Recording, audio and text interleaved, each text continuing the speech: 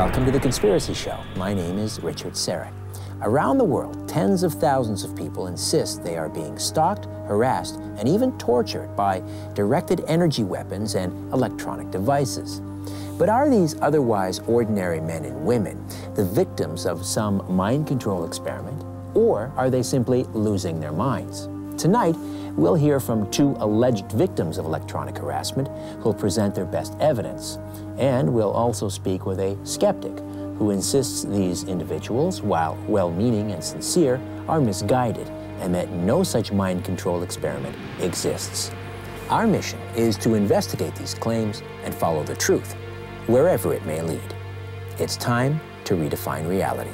Genetic enigma or a human alien hybrid? That's how cynical I am now about the process. Mainstream media, technology, can alter weather patterns created by the make it has been engineered by the Illuminati. There's no doubt. Marcia Lee is with us here on The Conspiracy Show. Marcia, tell us about yourself. I live in New York City. I've had this apartment for almost 30 years, and I'm a victim of electronic harassment.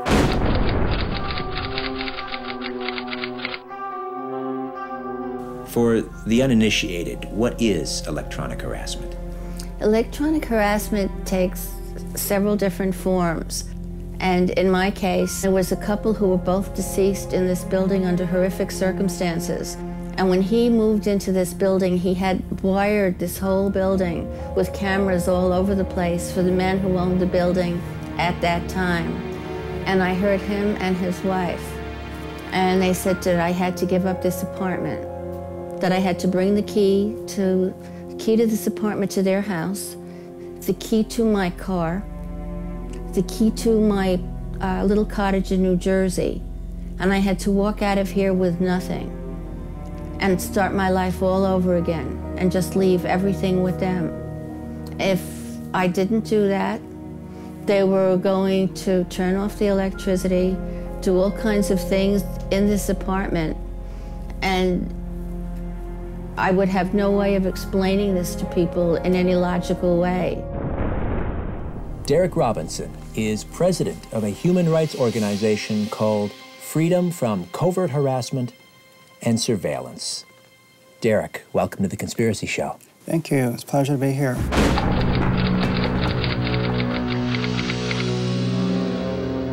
What is electronic harassment? Electronic harassment refers to victimization by a variety of technologies, surveillance technologies as well as mind control technologies that are being used today covertly. Tell me about your organization, FFCHS, Freedom from Covert Harassment and Surveillance. There are a variety of scenarios that we are dealing with as a victim community. We are a support organization to those who find themselves victims of mind control technologies and surveillance technologies. Derek, are you personally a victim of electronic harassment, or have you been in the past a victim? Yes, I am, Richard. I am also. There is surveillance, 24/7 monitoring and surveillance, whether I'm at home or out in the community. The voice-to-skull technology, or the synthetic telepathy, also called the microwave hearing effect, which is basically the projection of the human voice into one's mind. I receive that on a nightly basis, daily basis. There's also mind-reading technology that is being utilized in my case. There's also other types of technologies that assault the human mind and body in a variety of ways that cause any number of effects, from pain induction, nausea, dizziness, headaches, irritation, a number of assaults to the nervous system, irregular heartbeats. Sometimes it's sped up quite quickly, dramatically, or sometimes it slows to a crawl, it almost stops. And there are many instances where people have to be rushed to the emergency room because of these physical effects. Isolation is one of the main protocols. And once that individual is isolated, they are often harassed further to the point of what we see as sometimes suicide or even homicide.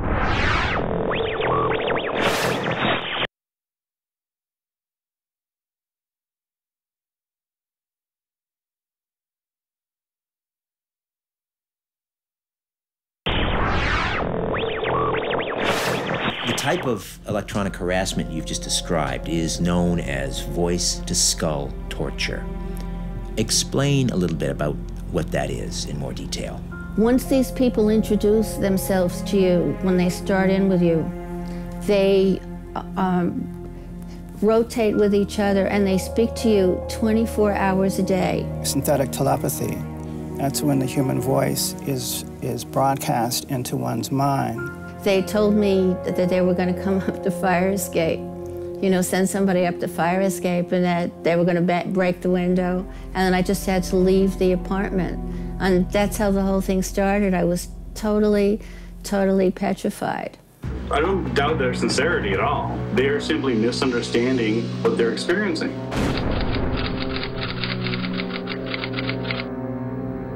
The problem is that there's no logical connection between a person's sincerity and their believability and the validity of their claims.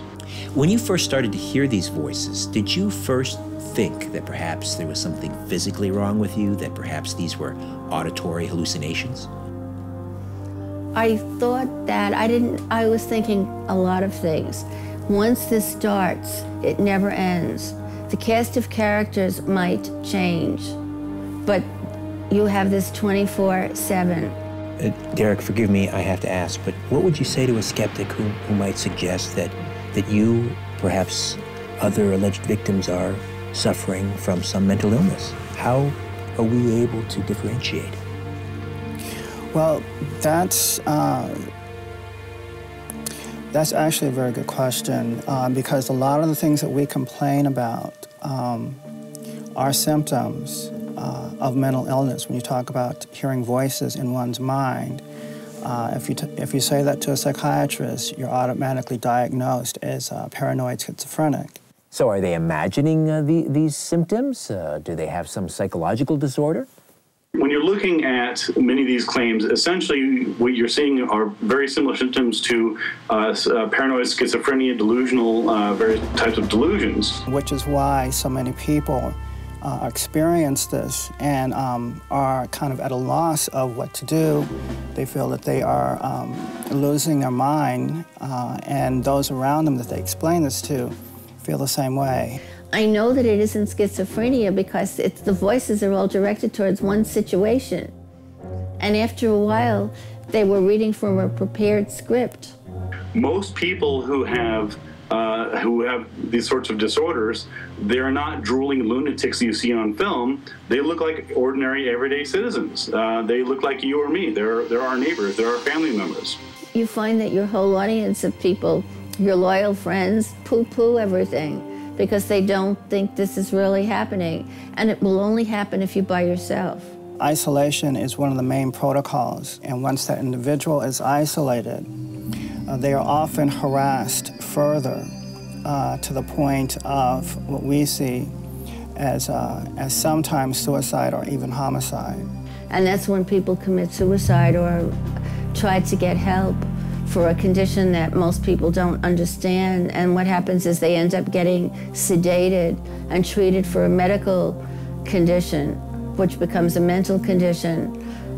And it's actually just a form of harassment. At the same time, the harassers are laughing at the whole thing.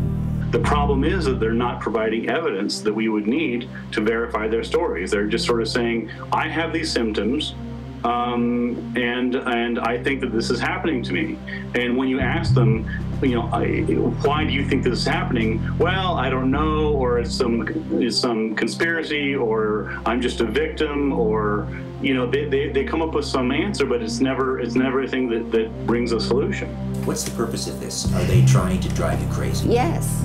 It's after a while you start thinking, you know, this can't be a coincidence. This is so bizarre that wherever I'm going, this other person is going. David Lawson, who is an investigator who actually went underground and observed these groups for about 13 years, he wrote a book called Gang-Stalking.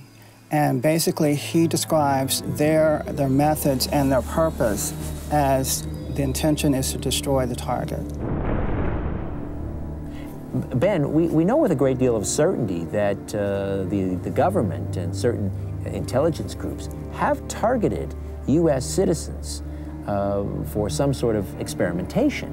So why couldn't the claims of these alleged victims be true?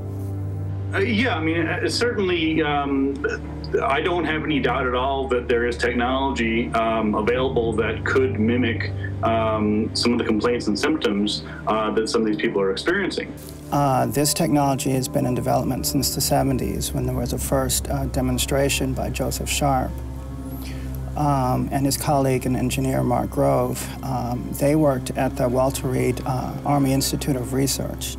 Yeah, didn't they do experiments back in the 50s? Yes, it seems pretty clear that there were some experiments along the lines of mind control in the 50s and in the 60s and thereon. The experiments that Jose Delgado was doing, you can see some of those on YouTube. That he was able to, with a radio transmitter, control the actions of a cat, to lick its fur, to be aggressive. He even used the expression, he could use a cat like an electronic toy. That doesn't answer the question as to why, number one, they would be continuing to this day to operate on ordinary citizens with no particular motive. Why? Why are you so important that you think that there's a special branch of the CIA or another or clandestine group that is doing this to you? I was trying to figure out why me. You know how everybody goes through this Queen of Self-Pity thing. Why me? What did I do? And what I thought about, it's strictly a business situation. What I figured out was that this guy next door had, one of the things he screamed through the wall was that he used to work for them at one time in their electronics company. And he said, the woman is an idiot, but that guy is an electronic genius. So I said, oh my gosh, he has an electronic background. So I figured he hired them. And typically they say, well, you know, I don't really know, or maybe they're experimenting on me, or I don't know because, of course, it's a conspiracy. I mean, ultimately, that's always one of the answers is, you know, anytime they don't have an answer for a question like that, they just say, well, it's a conspiracy. What do you expect? Why you, Derek? Why are you being targeted in this way? I was in the Navy from 75 to 82. And the last year of my enlistment was when I started to be surveilled. I worked at NSA at the time for the U.S. Navy. And during this last year, I realized that I had come under surveillance by this particular organization. And I was hoping that after that year was up, after my enlistment was up, that all the harassment would end. However, it did not. And it has continued since 1982 up until the present. So I realized that at that point that I was not alone, and this was basically a huge area of the military covert community that targets individuals in this country.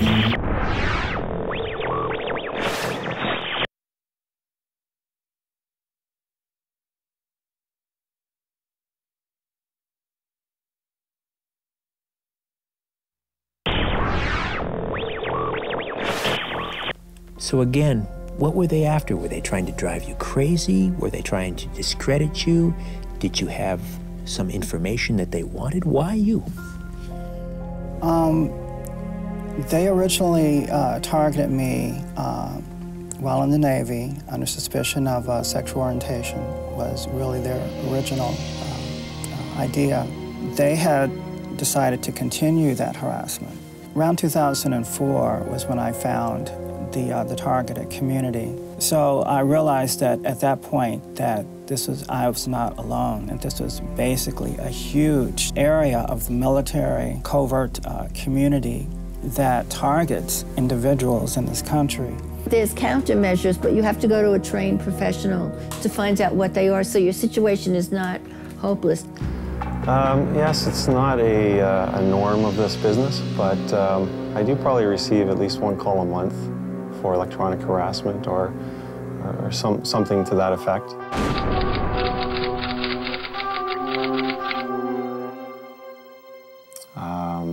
It's really difficult to make out what's really going on with these people. And it definitely could be intentional, it could be real, and it could be from everyday sources that are around them, and I try to decipher that and figure that out over the phone with them. What sort of products could you offer them that might help shield them from this remote covert harassment?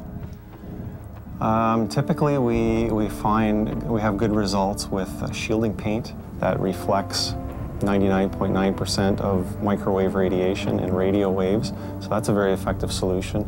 We also have shielding fabrics or cloths that people tend to make canopies out of, and they can sleep underneath them and shield themselves from RF frequencies that way as well.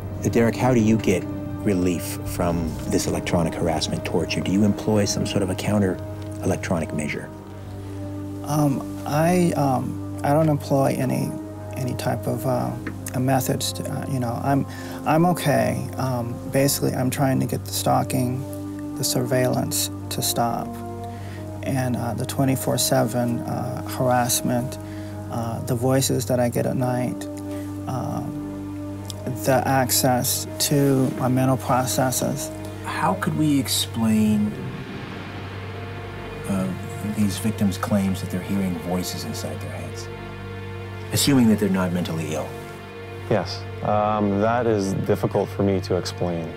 I truly believe the technology is available to do that. It's not a matter of any type of shielding, a method that would help that.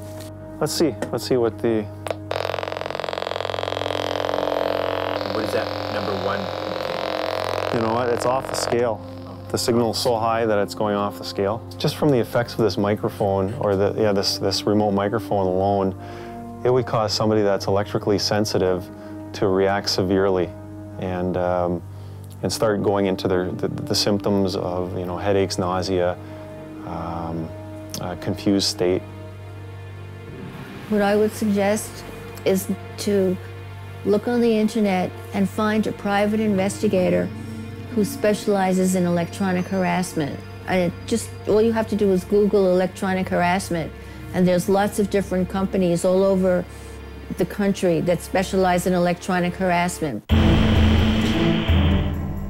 Are there weapons and non-lethal weapons that are being developed by the military and law enforcement? Absolutely. I don't doubt that for a minute. They're well known. You can buy them yourself if you want.